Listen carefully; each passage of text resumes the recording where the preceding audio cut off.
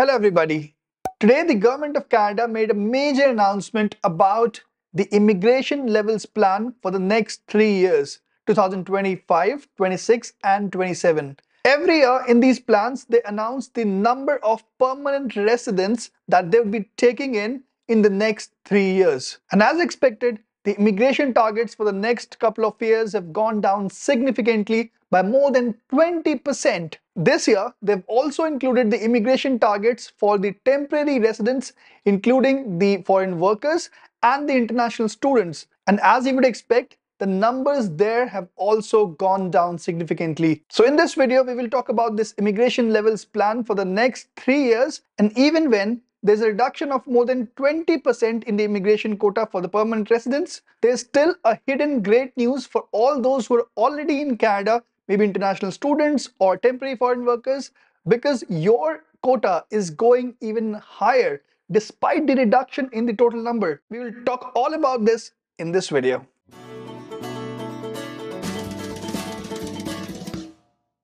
So as I told you, every year they announce the target for the number of permanent residents for the next 3 years. So last year they announced the number for 2024, this year, and the next 2 years, 25 and 26. So 24 is about to end. For 2025 and 26, last year the target was announced at 500,000 for each year.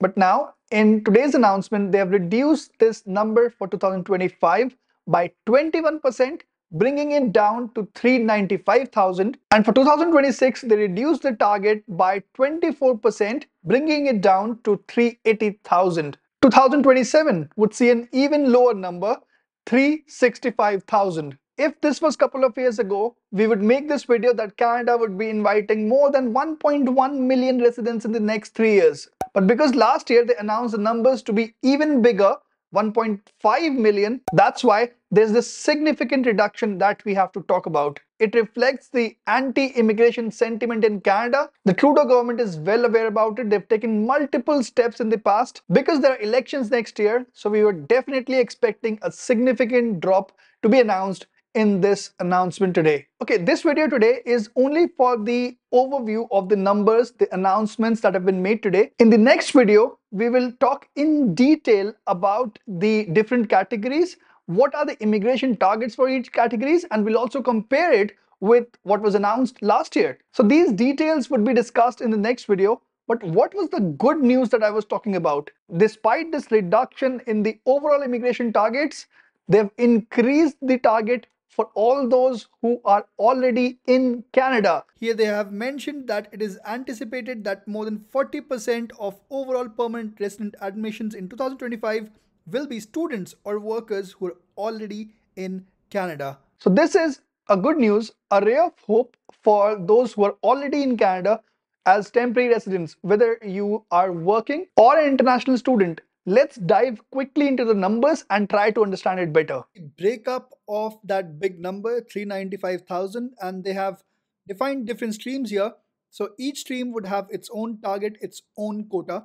So it is divided into multiple streams like economic, family, refugees, and protected persons. So here, this year they have introduced this special section which mentions in Canada focus. I have this announcement from last year, and this section was not mentioned. So this stream or section, as you may want to call it, has been introduced for the first time, and it seems that what was here last year, federal high skilled, this has been broken down into two different parts, which is federal economic priorities and in Canada focus. So if you add up these two numbers, it would come up roughly to be more than 124,000, which is greater than what was mentioned last year. Now the interesting part here is this in Canada focus. Until last year, they never announced this sort of target or this quota, but for the first time they've announced it, and they've clearly mentioned that these are primarily admissions from the Canadian experience class. So that's a sigh of relief for all those who are already in Canada,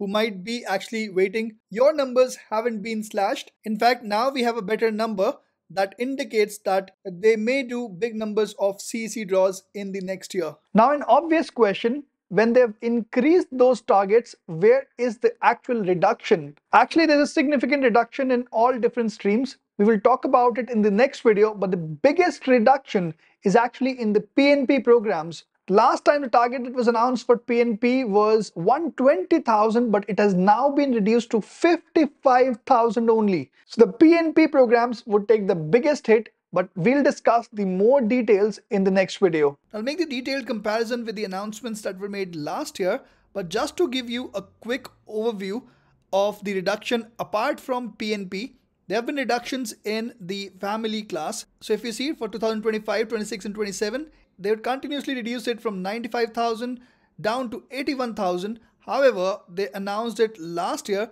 that it would be rising from 114,000 to 118,000.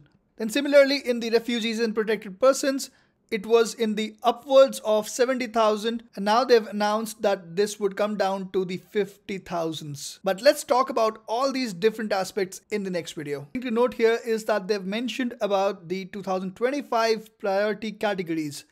They have mentioned about the healthcare, the trade occupations, and the French language proficiency. But two important categories are missing from here, which is STEM and transport categories. So it would be a big blow for all those people who were actually thinking of getting into those categories with lesser jobs in STEM and transport occupations. It seems that this is the end of these two categories, at least until the end of 2025. Okay, now let's talk about the temporary residents.